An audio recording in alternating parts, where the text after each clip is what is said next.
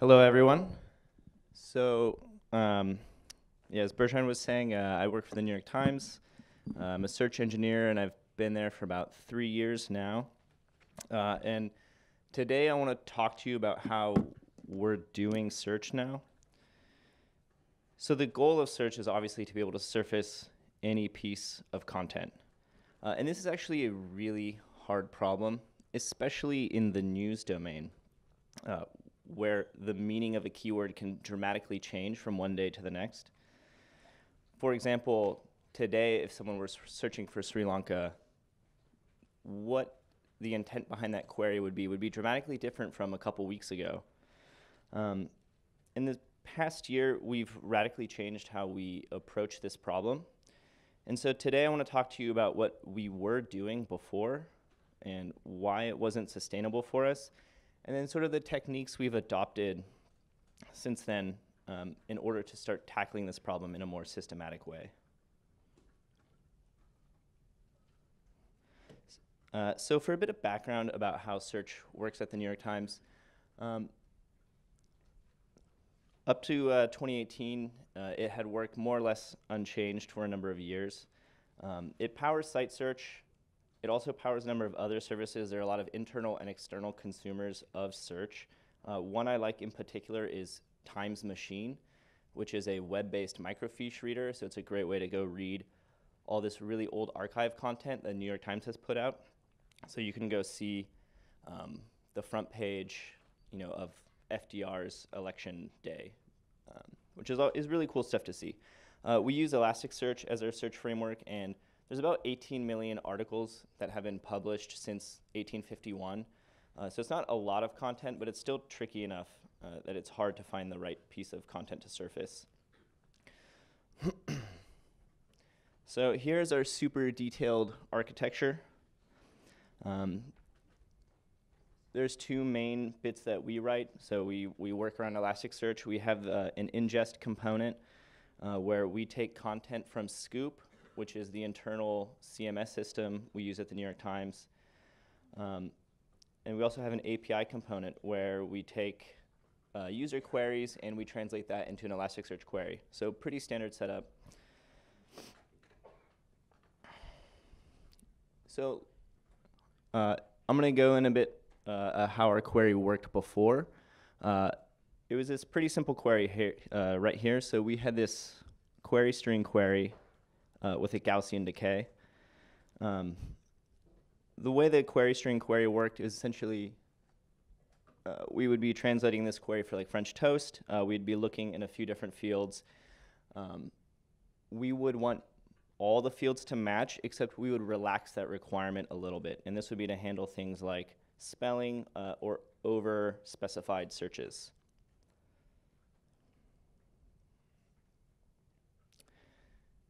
This next bit was the Gaussian decay. So we're news search. People generally want the newest content. So we had a pretty strong Gaussian over the publication date. So altogether, we get this sort of query right here. When someone searches French toast, what we were asking Elasticsearch was, find me all the content where French toast appears in the headline, the body, the byline, where it mostly matches, and give me the most recent content possible.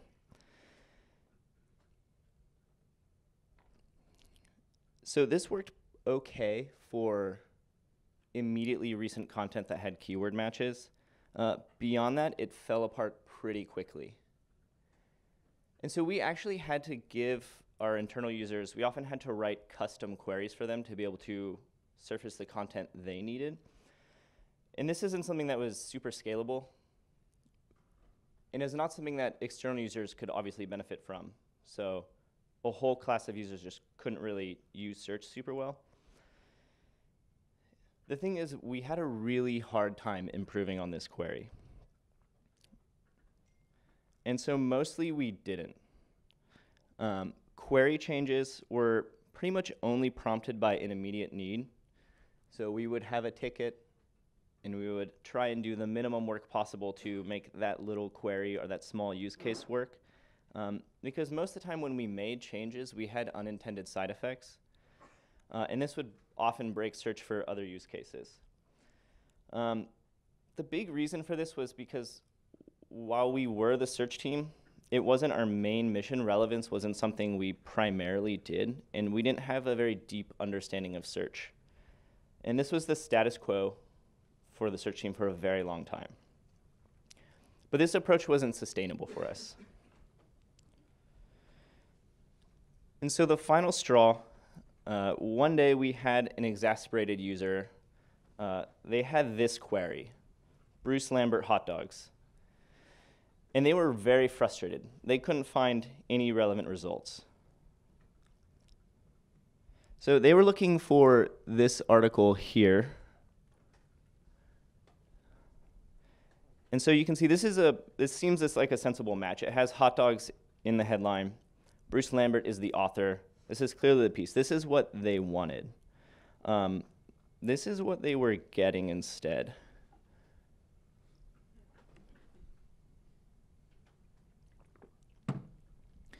And so this is kind of an insane response. If you saw this as the top result from a search system, it wouldn't inspire a lot of confidence. You wouldn't trust anything that came after this or any other queries you were doing. So I realized if I were going to try to actually start fixing this stuff, I had to learn about search. So let's go look at that query string query for Bruce Lambert hot dogs.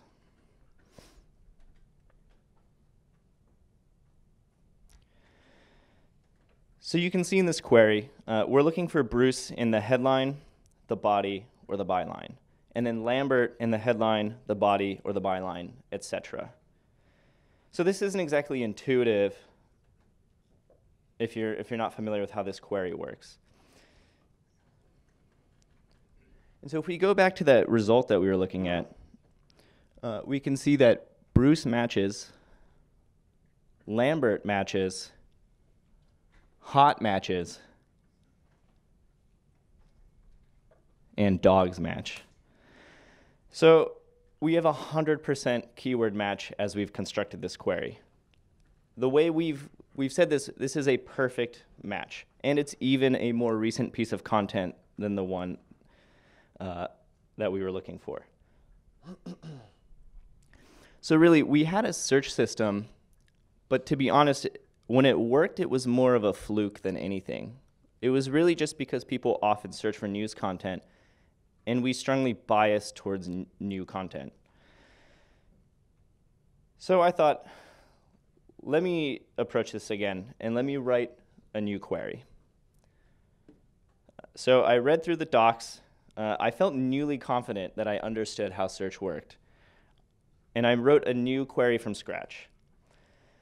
I spot checked it on Bruce Lambert hot dogs. I spot checked it on other queries that we had had complaints about and a few others. It looked really good, so I was pretty excited that this was going to work well, and we deployed it.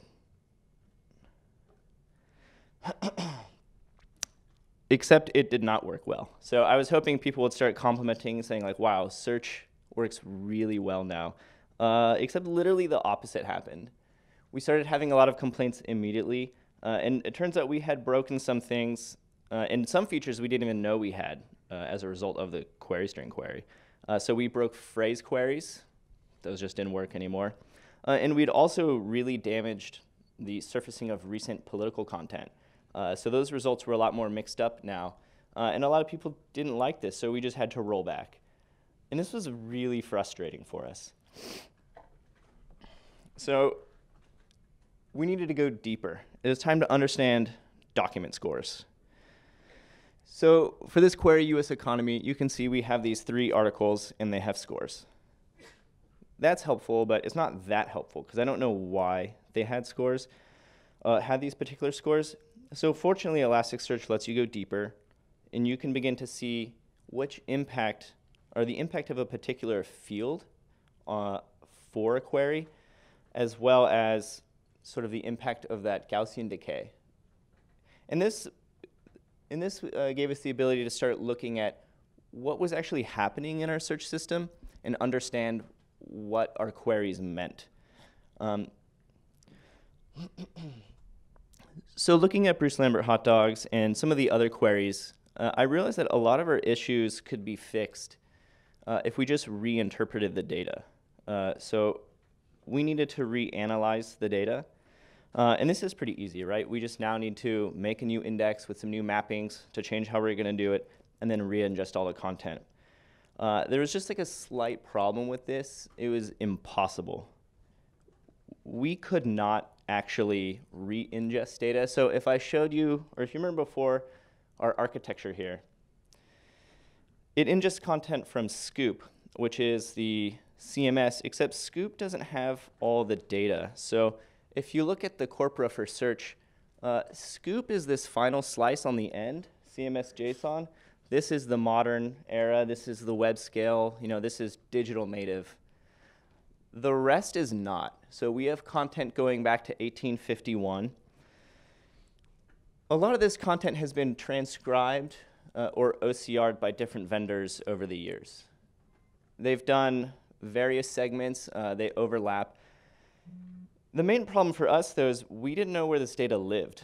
We had a version of this data at one point that existed in the index, but we didn't have the raw data anymore. So it wasn't stored with source, if you know that bit in the Elasticsearch. And that was a big problem for us.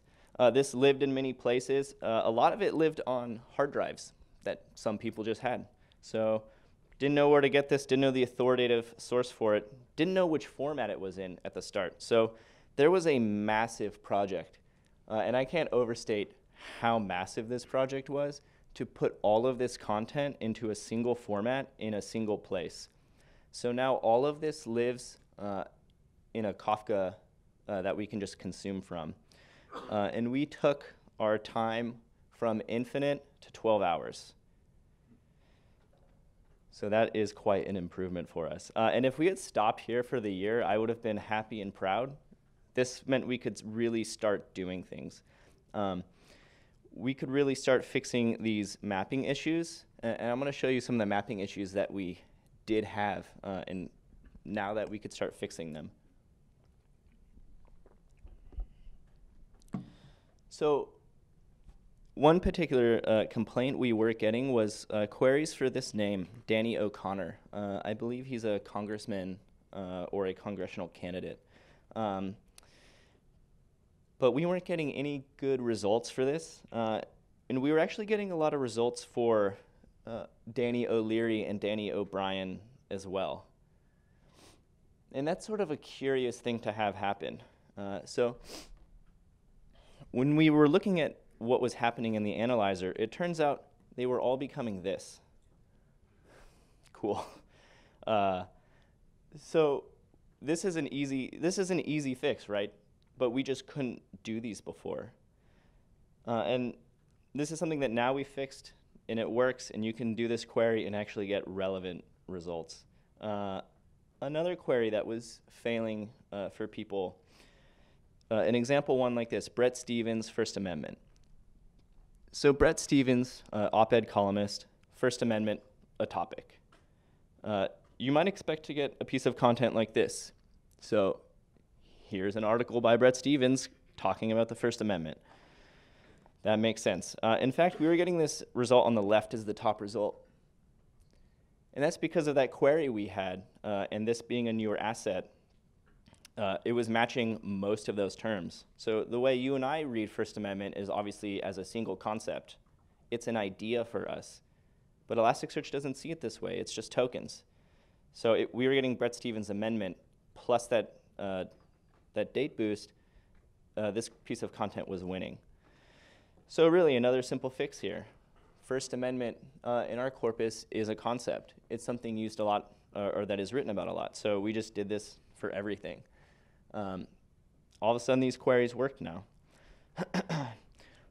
But there was still an issue with our system. We could fix these mapping issues and iterate on them, but we were unable to make query changes still. So it was still a real like tricky thing. If we were to update a query, we might break something. And this is when we realized we needed to start pursuing offline metrics. And in this case, it was the creating a judgment list so we could have a ground truth. And this is because there's a tension between optimizing queries for certain use cases. So a common kind of search for us is people are looking for a particular article, like they've read it in the newspaper, or they remember some of the keywords and they want to find it again to share it with someone. The problem is we can't make that match too well because we have content like this from the archive, where you have headlines like financial, New York politics, or Cuba. And it's really unlikely that if someone is searching for Cuba today, that they want this piece of content from 1851. And so the way these metrics work is we gather a query, and then we issue a search against our system, and then we grade it. So we grade on a 1 to 5 scale. In this example, you can see these first 2 articles are recent articles about the Apple iPhone. This third article is about the Apple iPhone, but it's from right before it came out. So it doesn't get such a high score for us. It's probably not what someone is looking for unless they were to also add a date filter. This last article is a recipe for apple pie, 100% irrelevant. This is not something we'd ever want to surface. And so we just had to gather a lot of queries and do lots of judgments so we would have an understanding of how our system worked. And this is extremely tedious. This is not fun work at all. But it's extremely important to do. In fact, I would say it's crucial. It lets you know sort of what effect the change you're going to have, or any query changes you're going to make will have overall. So with this in place, we could actually start to change our queries. And this was a nice position for us to be in. We hadn't had confidence in making query changes like this before. An example of a kind of query we can now fix is a query like Hard Day's Night. So this is an album and a movie from the Beatles that came out in 1964. In this particular case, the user was looking for the original review of the movie. The problem is our writers also use this as a pun a lot. So you have content like this that it isn't about the Beatles at all, or content like this that also isn't about the Beatles.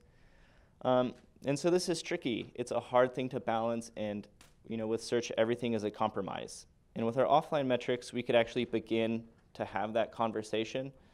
Before, it was just spot checking and seeing how things worked. But now, we could say, we could actually have a conversation around the actual metrics coming out and see, like, we can improve this search, but it hurts these other searches. And is that something that's okay with us? And if it is, we can make that change. And these are the kind of things we could start fixing now. And so you get metrics like this over time. These are 2 particular metrics. Each of these gray lines is one of our queries. And then the red line is this moving average over time. But so you can see, as we've iterated on our search over time, we've been able to improve a lot of queries and draw the average up. And so this was really cool. We had never been so confident before. We took this to production, or we were getting ready to take this production. We deployed it one day, and then we had a P1 outage. Search was down. All downstream consumers were failing. This was a bad situation. So this sucked. Basically, if you remember before, I talked about how we have all this old content. In fact, the bulk of it is really old. It's pre-digital. It looks like this. So here is some old article, and this is the OCR text. It's really high quality, as you can see. The thing is, each of these words is a token in the index. and each token has a performance impact. And we had 22 million tokens in our index. And this is bad, let me tell you. So yeah, we had to remove this. For scale, I wanted to look up how many words are in English. So I found the largest dictionary that exists. It's this 20-volume edition of the Oxford English Dictionary, and it has 200,000 words. So we had 100 times more unique words than this 20-volume dictionary. And that's a problem. So we removed this content, and this really, really improved the performance of search. But now we could actually start doing more complex searches to really surface content. With this change, we deployed. Things were looking pretty good. The final piece we were really missing in understanding our search system was online metrics, and that was the next big thing we tackled. So we needed a way to understand what users were actually doing. So we obviously had ideas about search and about what kind of searches looked good. That doesn't mean that users feel the same way. So we actually started collecting these metrics to see what kind of queries did well, what kind of queries did not do well. And with this, we were able to start making changes. So an example of the kind of thing we could fix was column searches. So this is a pretty common one we get where people search for a New York Times column in particular. So they'll search for modern love.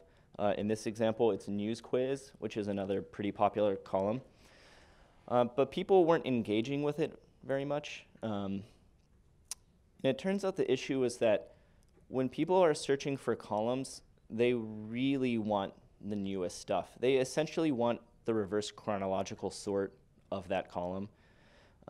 So we put a very strong boost or emphasis on newness for column type things, and this includes searches for author names directly or sections, things like that. But overall, we were able to improve the click-through rate quite a bit just by doing that.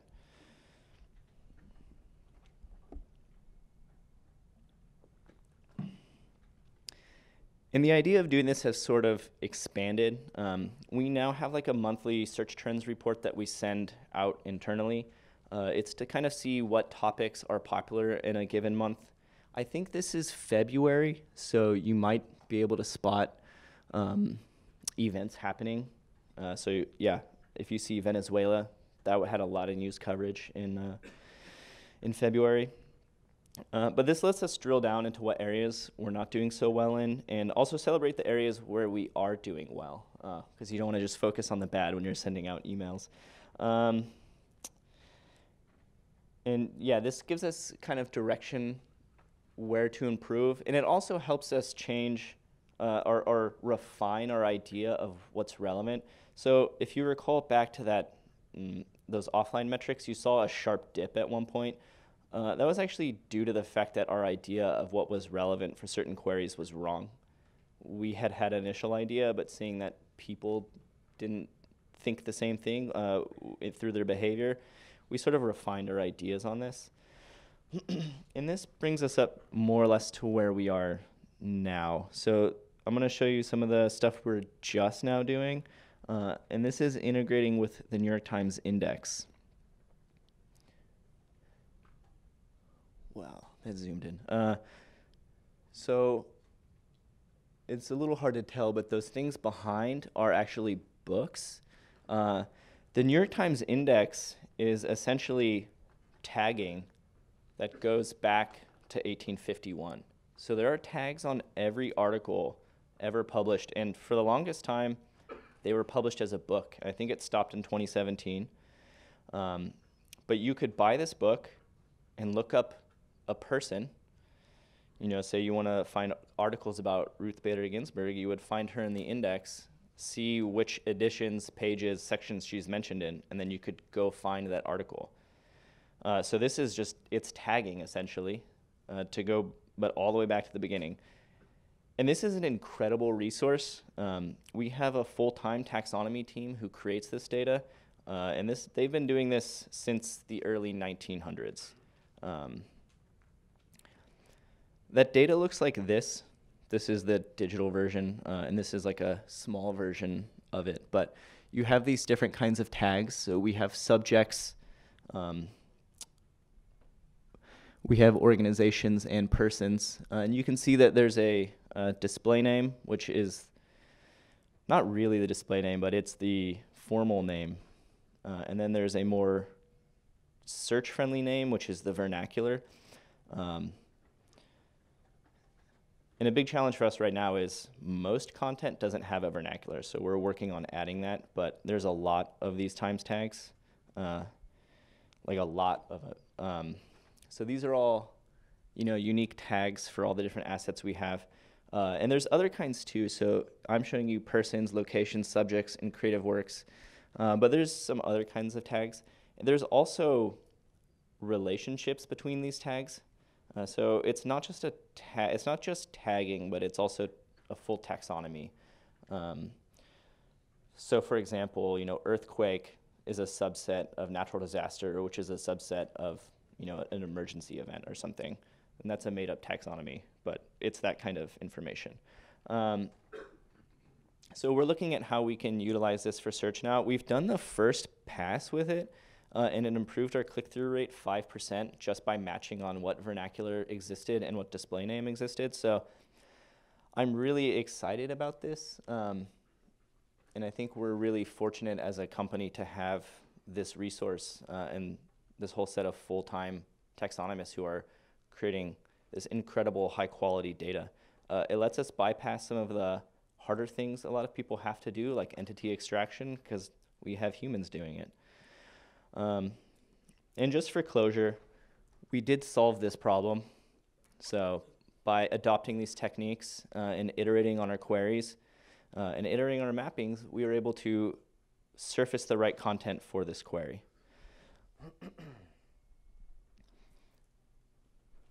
So I just want to leave you with a summary of some of the key takeaways that we learned through the last year. You need to understand search. This is the fundamental step to tackling this problem.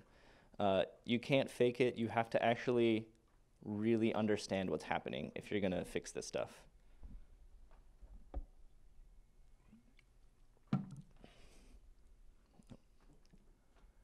You need to make it possible to iterate. So this was a problem we had, right? We couldn't re-ingest our content. But this is the biggest thing, or this is one of the biggest things. You can't fix search all in one go. You need to take it one step at a time, find some small class of queries that you can work on and fix, and ideally not break other queries. And then you just have to repeat that over and over and over until you can make search much better. You need to know where you're going. So this is where the offline metrics come in handy. You need to know that if you're making any query changes, you're not going to damage other queries too much. There's obviously always that tension between optimizing for certain use cases, but you need to understand the trade-offs you're making. You have to learn about your users. So this is online metrics, like click-through rate, sessions, abandonment, etc. You have an idea of how search should work, but your users may have a different one. There are probably biases that you have and mental models you have of how search should work, and you're probably wrong on some of those. So it's worth seeing how users feel about it and refining how you understand search. And finally, you need to leverage your company. We have perhaps the most extreme case with having this full-time taxonomy team to create very rich, very high-quality data. But everyone has resources like this at your company. In the Ibotta talk yesterday, we heard about another team happened to have a taxonomy that they were able to use. You need to find the people at your company that are making things that you can use to make search better. It probably exists. So thank you, everyone.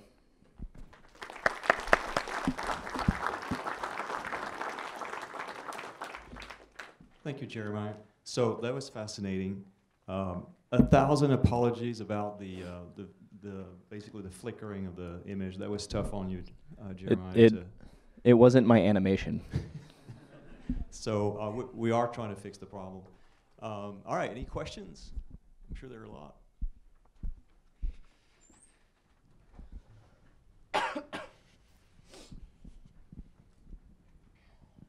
Okay, thank you. Finally, I feel like a most relevant session for the relevant haystack. And Thank one quick question, actually. How did you solve that Big Apple New York City synonym problem on your side? Which one? If you get a query like Big Apple City, right? So it's like synonym expansion problem, actually. Did you get that kind of issues? So the question is, how do we solve synonyms? People using synonyms? Yeah. If you get a query like Big Apple City, like it should be New York City, right? That's what they're looking for. Yeah. So that's an issue we're still working on, and I don't actually know the best way. The way we've been doing it is reading content to see what pops up and which searches fail, but obviously that's not super scalable. There's a style book, which is a style book for writing. So this is how journalists are meant to be writing about things. And there's certain phrases and ways they refer to things. So we've gone through that and added synonyms for things in there. I don't have a good example. I mean, the First Amendment one is probably an example I'll recycle for that, but they will typically write out first and second, up to 11, I think, as English text. But users almost never search that way. They put, one ST or one amendment or something. So those are sort of the synonyms we've been adding. But yeah, our big challenge is sort of systematically doing this because the domain for journalism is obviously everything else, right? It's very large. It references a lot of things, so it's hard to systematically attack something like you might do in medical search. Okay. Thank you.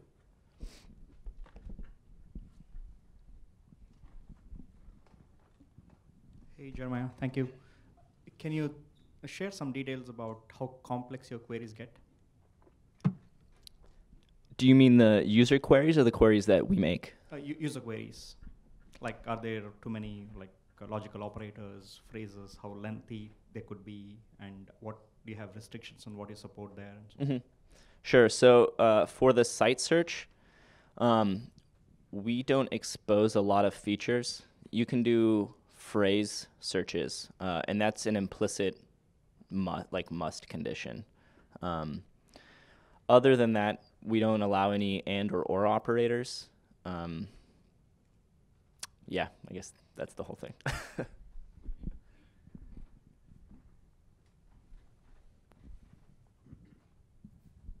Thanks.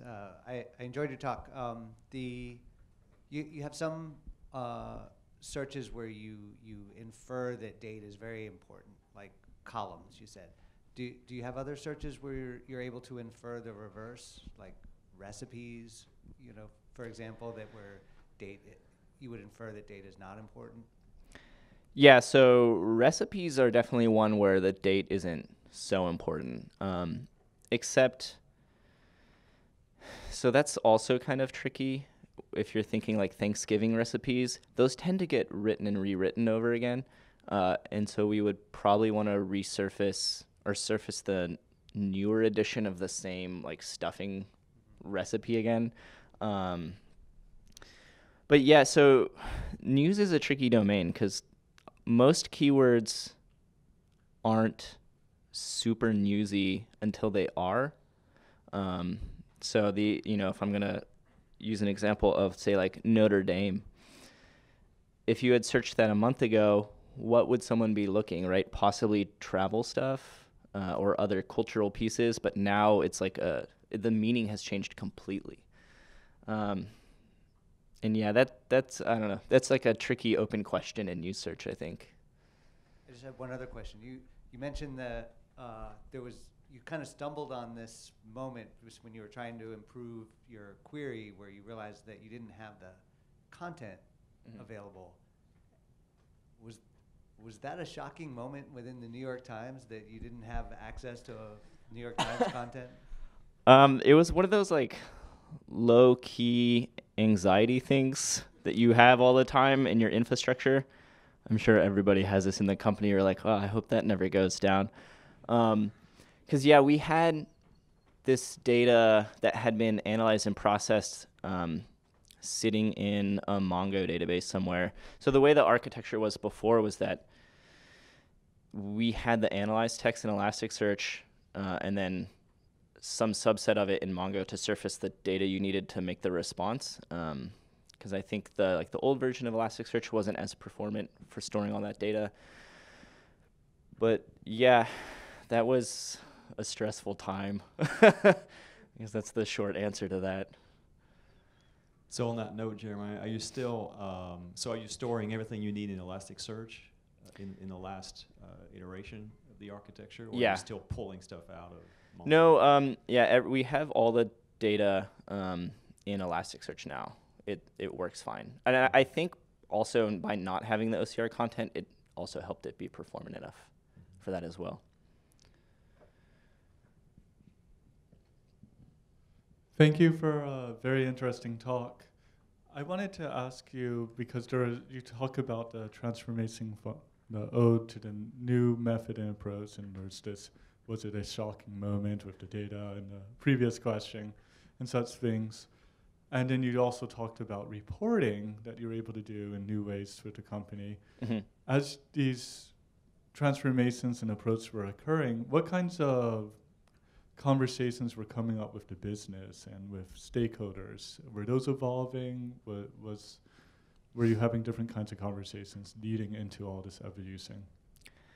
Yeah, so this was like a long running issue, and the impetus for making this single source of truth wasn't just driven by search. A lot of other teams had issue with this, because while Scoop is the main CMS that we have, there are other ones for different kinds of content, and it's really tricky for consumers to know where to go. And actually, that logic had to live in every consumer before.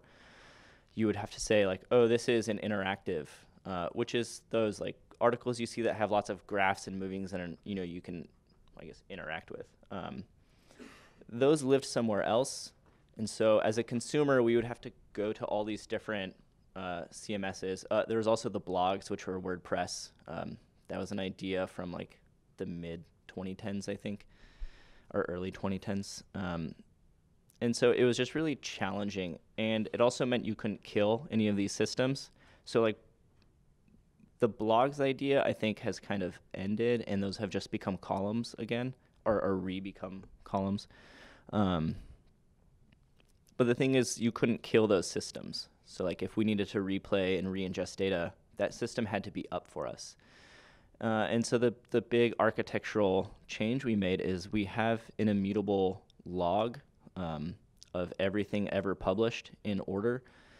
So this is built on Kafka, and it's a slightly different use case for Kafka since nothing ever expires, nothing ever compacts.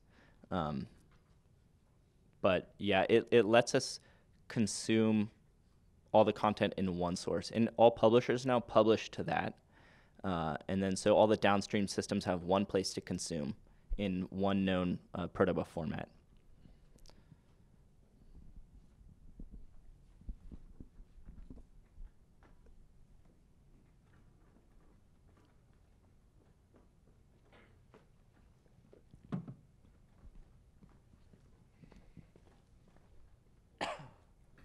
I was curious if you had, it sounded like you did some hand grading of judgments.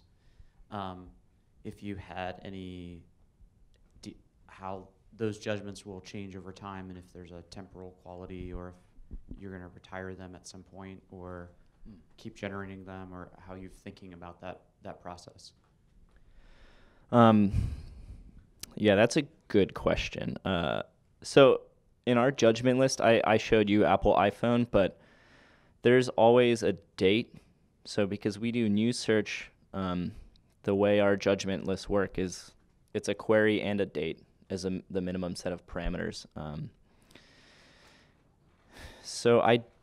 And we also use our entire corpora when we're doing this. We don't make a subset. I know that's different from what I've read and heard a lot of people do, but it seems to work well for us. It just means that sometimes one small query change means you'll have to grade thousands of new assets. So that's the only downside. But at least you generate lots of negative examples. As far as retiring them, I don't know. I'm not sure sort of the best way to do this long term.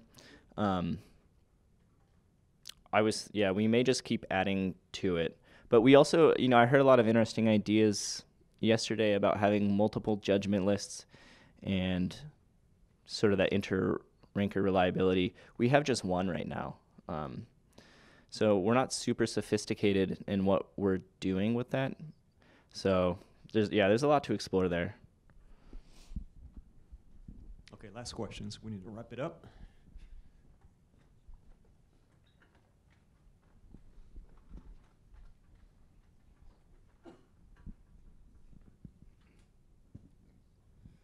Hi, it would seem to me that in your use case, you might get you just are dealing with a lot of content that comes out at once.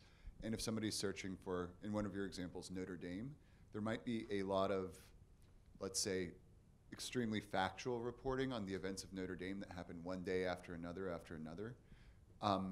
So when you're looking at search results, it seems like bringing a diversity of articles would be super important, which is something that my company would also face.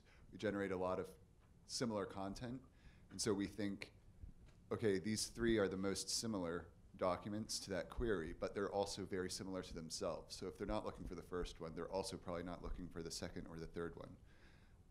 Have you done anything with the way that your query systems operate to kind of improve diversity in your search order or your rank order? Yeah, that's a really good question. A little bit. I've tried some small experiments with sort of shaping the kind of results we would have where, we would have this news content, but we'd also bubble up some like travel piece and a politics piece if relevant. I did an experiment with we have a pretty common query of just India. Like people search that a lot. And a lot of that will be just like politics and news. But I know another, when people are looking for India, they want travel or they want food. There's a lot of content we publish that's, to me, seemed relevant. So I tried to do like a mini experiment to surface this other kind of content to increase the diversity there. That didn't pan out very well. But yeah, it's something I'd be interested to explore because I obviously just tried for one query and not in a particularly systematic way. But yeah, that's a really good idea. Thank you, Jeremiah. Round of applause, please. Great talk. Learn a lot. Thank you so much.